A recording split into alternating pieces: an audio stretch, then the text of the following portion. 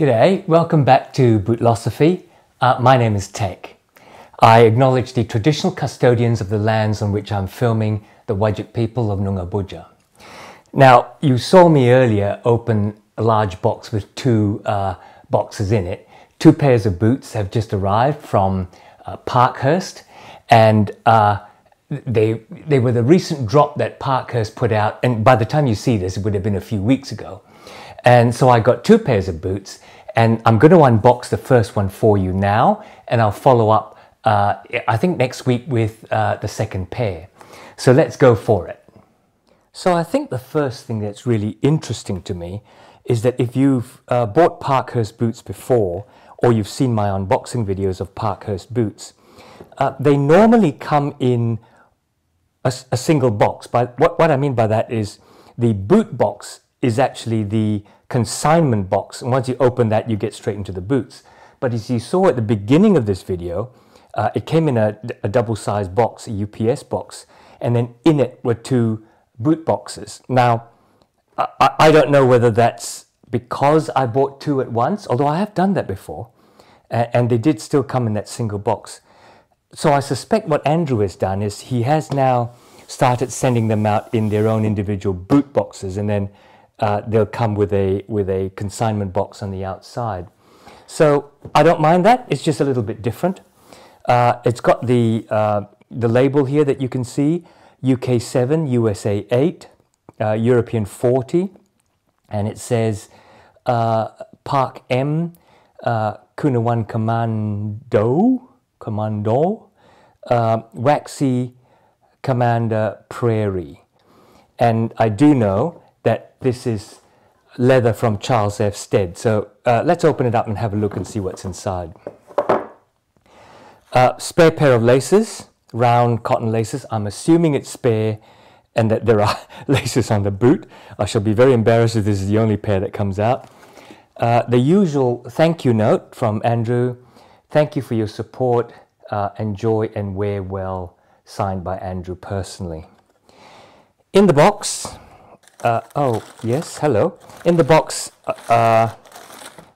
is paper protecting and separating the boots, which is interesting. I don't think they used to come in paper. And the boot bag. And like more recent purchases, there isn't a Parkhurst logo on this boot bag, which is also another interesting move. Oh yes, hello. So this is the Delaware boot, which you can tell being a Captoe, and it's a Brogued Captoe, which is what Parkhurst calls their Delaware model. They also have the plain toe Allen boot and the Captoe non-brogue Captoe Richmond boot. So taking a look at this, obviously it's a 6-inch service boot with a Captoe, brass hardware, flat cotton laces. So yes, these were spares, thank goodness. It's a commando sole, and I don't know if you can see in this light, but it's Parkhurst's proprietary commando sole.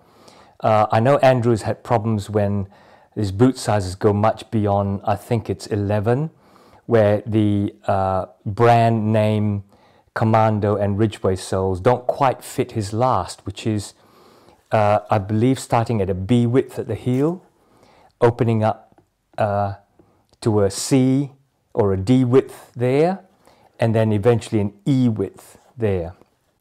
This is made in their Spanish factory on the 602M last. So the typical sort of round almond toe, quite roomy in the ball of the foot, a reasonable amount of volume in the profile.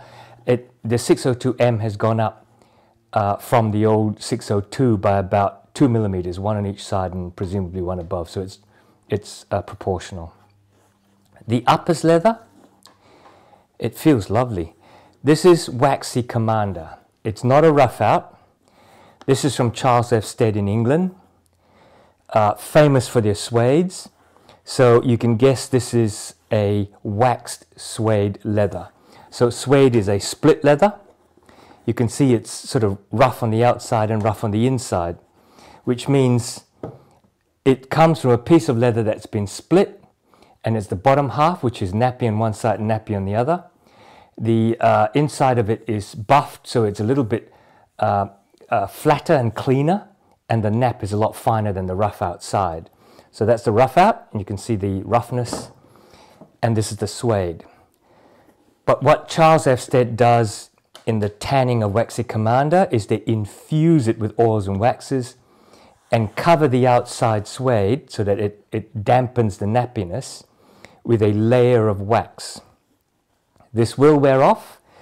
It will wear off a lot faster than wax flesh from Horween, which is a rough out that's had a heavy coat of wax applied on it so that it almost looks like a smooth grain leather, which will wear out eventually, but takes a lot longer. I had someone actually say to me on one of my wax suede boots, I think it was the Caswell, no, you couldn't possibly have been wearing it for only a few wears because look at how rough it's become. Well, that is the characteristic of Waxy Commander, of wax suede, that it will crack the wax very quickly and patina really, really nicely. The feel of it is just gorgeous. And already, even just from the waxing, there's already variations in color and texture that you can see. I think in the areas of the heel counter cover, the backstay, and the toe cap, they've been stretched over a leather heel counter and a celastic toe cap. So there's a lot less flexing of the leather there and there, which means you can see that there is slightly different color to where the leather has flexed in the lasting.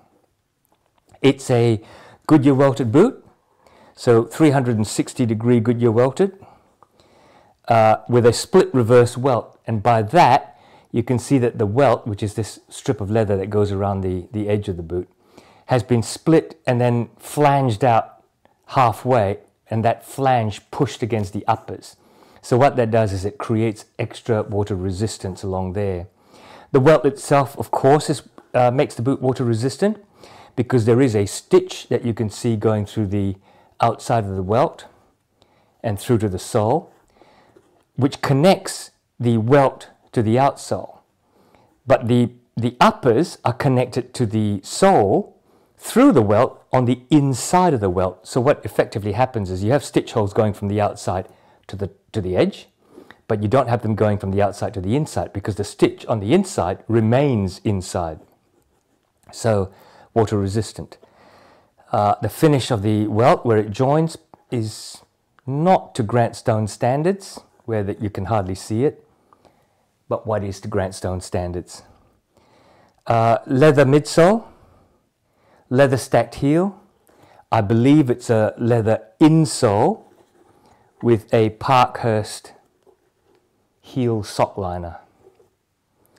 Brass hardware, 1, 2, 3, 4, 5 eyelets and 3 very solid, I think more solid than usual speed hooks.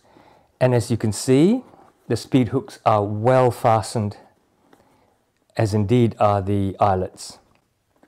Not going to come apart in a hurry, I don't think. Okay, let's take out the other boot and see what's going on.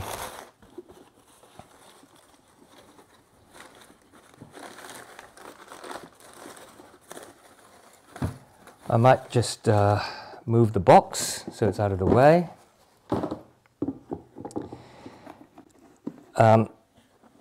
Yeah, the other boot, look, really lovely shape, I think, to that 602M last. That's a really nice toe. The 602 and the 602M lasts fit my feet really, really well because they lock in the heel and the waist, and it's roomy at the ball, and it gives my toes wiggle room. I think the 602M is marginally bigger for me. I don't mind it because then I wear thick socks. I could possibly experiment by going down a further half a size. I'm an 8.5 US Brannock. These are US 8. And possibly I might try a US 7.5, but I don't want to chance it. I mean, this is a good fit already. So the left boot of the pair looks exactly the same as you'd hope it would. with a little more, difference in color. This will wear through, of course, and the color will sort of start to even out with sort of rough patches where the wax has worn out. Looking at the stitching consistency, this wheeled welt kind of hides the stitch a little bit, but basically it's a wheeled welt where the pressure is applied to create these little ridges. But you can see that the stitch is very even on the welt. Very even through the unchanneled stitch there. Not to worry, you've got these commando lugs that are holding it up. The stitching on the uppers, yeah, a little bit of burnt stitching there where the ends have been burnt down, which is what you traditionally do, the end of the stitch, and then you burn it down. Fairly even. Double stitch here, quite even. I mean, it's not to the precise Viberg standards, but it's a rugged boot. The leveling of the two quarters is very nice and neat, and I think what I like is the neatness of this punched brogue decoration. So quality control of both boots looks pretty good to me. A little bit of a rough spot. Okay, so I'm going to try them on, and we'll see what they look like on feet and how they feel. Okay, let's get them on. The lacing is a little bit weird at the start, but that's the way they were packed. I'll sort them out after the try on. Oh, that feels quite interesting. This is the 602M out of Spain, and with past 602Ms out of Spain, I've found them a little roomier than the old 602s out of Batavia, New York. However, I'm finding these almost like a return to the original feel. As soon as you slip them on, now this might be the Waxy Commander because the wax suede will stretch, and through the shrinking of the tanning of the wax suede, the fibers get shrunken by about 30%. So it might be that because of the leather, it feels a little bit more snug, but it does feel snug, not tight.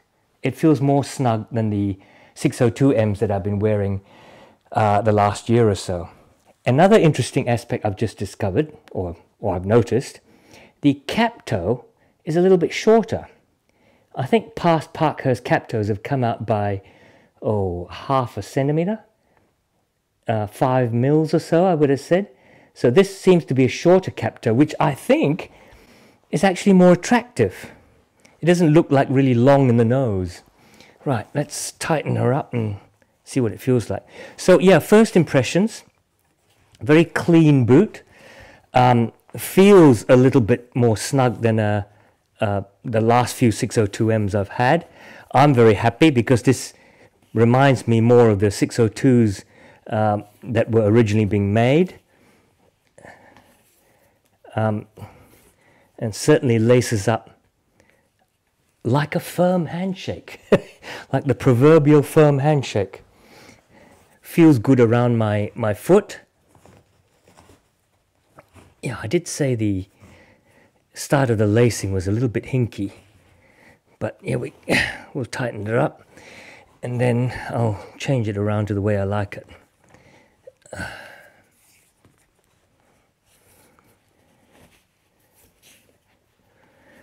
The leather is nice and firm, so I'm very happy with that. Some Waxy Commanders are lighter in weight, but these feel really nice and snug around my feet. Standing up, comfortable. Obviously there's no foam or padding or pour on the insole, but it's, if you get a good fitting pair of boots, they're always comfortable, aren't they? You can't go wrong with a really good fitting pair of boots. I'm liking them. They do need a break-in because they are I don't know how to describe it. It's definitely a little bit more snug. As I say, not uncomfortable. This is a nice firm handshake. So they do need a bit of breaking in. And that sole construction, the Goodyear welt around that forefoot, is fairly stiff. So that will need some breaking in. Certainly flexes at the right place. I always find Parkhurst's 602 and 602M lasts are right for my feet as a size 8.5 USD in terms of ball to toe, as well as up to that flex point, ball to heel, which is extremely important flex point, because that's what stops heel slip. Hardly any heel slip, and you remember when I tied it up, I didn't exactly like cinch it really tight. Color's fantastic, absolutely fantastic. And I think you can already see as I'm flexing it that the wax is cracking along those crease lines, and it's going to give you a fantastic patina. So there you go, looking nice on feet. All right then, let's wrap up. So there you have it, the unboxing and try on of these Parkhurst Delaware boots in Charles F. Stead's Waxy Commander, this color called Prairie. I hope you enjoyed that little visit with Parkhurst, my favorite brand really. I hope you enjoyed it. If you did, please click on like, and if you haven't yet, don't forget to click on subscribe. Keep in touch, because next week, I think depending on when I upload this, but it's probably going to be next week, I'm going to show you the unboxing of that second box that came out of the big box. So stay tuned. In the meantime, look after yourselves, and I'll see you back here soon.